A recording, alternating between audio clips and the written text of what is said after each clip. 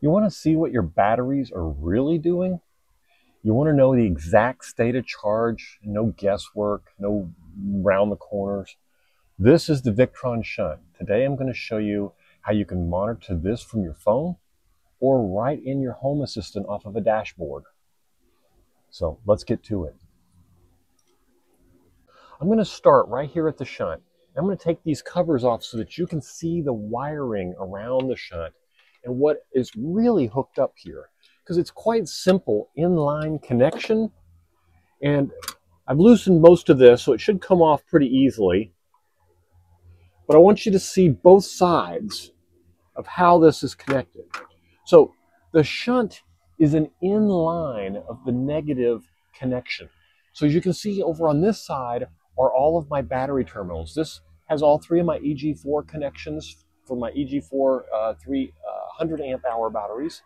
And this goes to my DIY battery, which is right here, which is another 304 amps or 16 kilowatts, 15, 16 kilowatts, somewhere in that neighborhood. 15.6, I think, is where it really rounds off to. The shunt connects on this side to the minus to the actual batteries themselves, and on the to the system on this side, and I bust out both sides of it to make it very easy for me to maintain and control. So all of my loads go over here, all of my batteries go over there, and the shunt goes right in the middle to measure all the flow back and forth. So there's no more guesswork, there's no more estimating, and you can see a live, and I'll see if I can throw some images here of live Home Assistant showing you historically what's going on with the batteries. It makes it very easy to monitor it and know that those BMS shunts are truly inexpensive shunts that aren't real accurate, and they require a lot of work to get them really calibrated. This shunt runs about $100. And it is, and I'll include a link down in the description below, but this shunt runs about $100. There, you can buy it in practically anywhere. I'll include links to all the different places, and most of them are my affiliate links. So if you get one, get it from one of my affiliate links, and you'll help me out a little bit. Now, let's talk about some of the functionality that comes with the Victron SmartShunt. So, first of all, it tracks the voltage, and you'll see here from these two little wires leads running off here.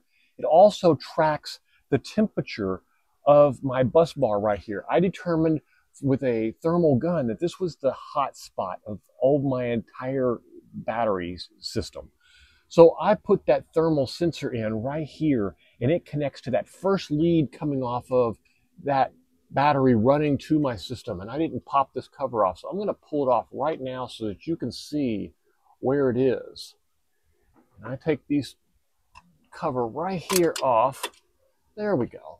And you can see that it basically takes this lead coming off into these fuses, and it measures the temperature right there at that system, allowing me to know exactly the temperature of the hottest spot on my system. Now, I did measure all of this equipment and make sure that that was the right spot to do it. I didn't just guess to put it there. I went around and determined which spot was the weakest point and which spot created the most heat. And it makes sense that coming in off of this fuse from this main bus bar, that's where the most power is going to be hitting, is right there at this little connection. This is a 1/aught cable made with marine grade wire, so it can support up to 250 amps. But it's still the hottest place, and I've seen it get as high as 190 degrees Fahrenheit. So it does get very warm, even as low as 120 amps. So you need to be very careful when you're hooking up systems like this that you put those monitors where they belong. So that is one of the add-on features to the shunt, and I believe the monitor is about an extra $30, and I'll put a link to it down below also. But in addition to that, it tracks the voltage of your battery right off of this, which means any voltages you have showing up beyond this that have any losses would be something that you should be concerned about. In other words, if my 6000 XP reports that the voltage is lower than what I'm reporting from the shunt, then I know that there's some kind of bad connection somewhere between here, whether from the bus, whether the connectors into the panels, a fuse, something is causing it to have a difference in voltage measurement, because that measurement comes directly from the positive bus bar over on this side, and the negative coming through the shunt. So that's one of the big ones. It also measures the current for you.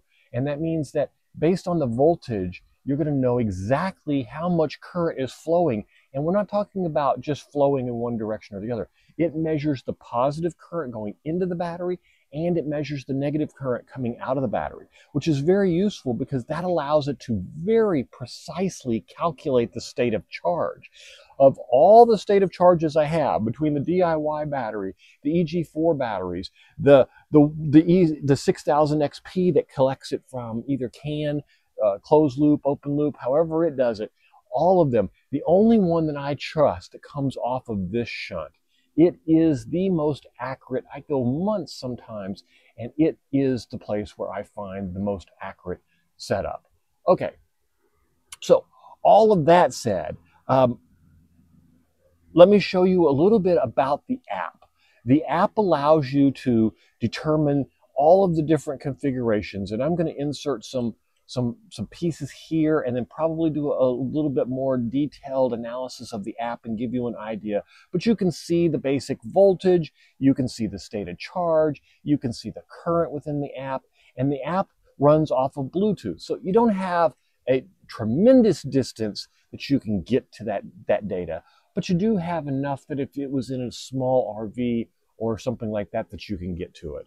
I also have mine plugged in to a Venus system here, and the Venus system acts like a Victron device that allows me to connect this directly to my Home Assistant. And I'll show you some stats on the screen of the Home Assistant and the details that come from it. All of the details that are stored in this Victron under the application are also transferred to my Home Assistant through a server. So it allows me very easy access to what they are. It also allows me to monitor it, get text messages, emails, and it allows me to automate things around it, turn off and on stuff, turn off and on like hot water heaters and stuff like that when the state of charge is where I want. It also can give me alerts when the charging system is in excess of what I have available. I know today I had 93, 94 amps coming in, and I had also had the grid turned on for a little bit of charging because we had hit 0 last night. And that was of concern. So it warned me that, hey, your amperage for your battery charging is over 100.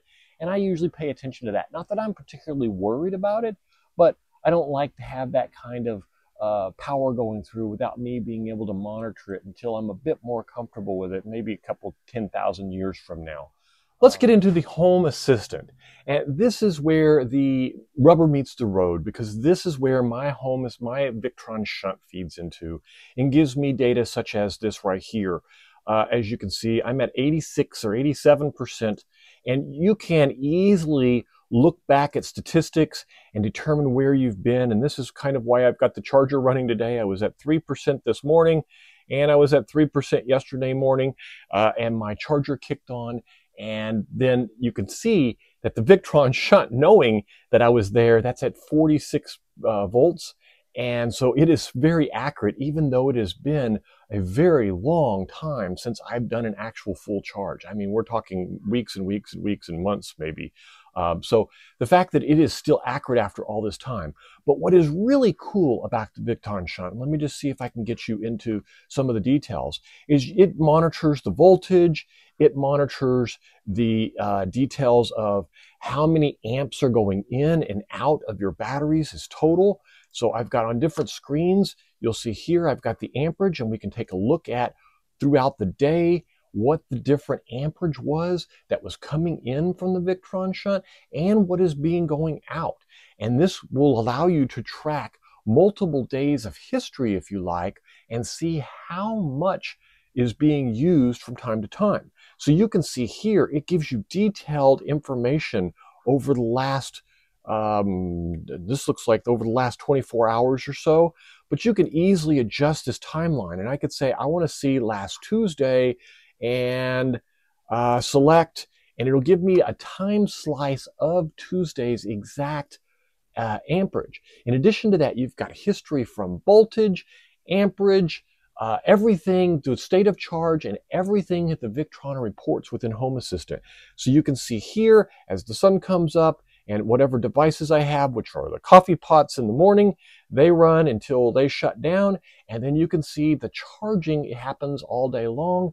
And then you can see when the sun comes down, or when nighttime dinner comes, when we start cooking, that's what this is over here. So there is absolutely every reason that the Victron Shunt, everything about the Victron Shunt is exactly perfect for measuring voltage of a multi-battery pack and getting precise precision to knowing exactly how much battery voltage you have stored in that battery, or how much, let me rephrase that, and know exactly how much energy is stored in your entire pack and not just an individual battery, and with a device that is accurate enough to maintain the pluses and minuses that come and go with that over the period of months, not just a few days. All right, so let's talk about final thoughts here and my opinions on the why I like having this.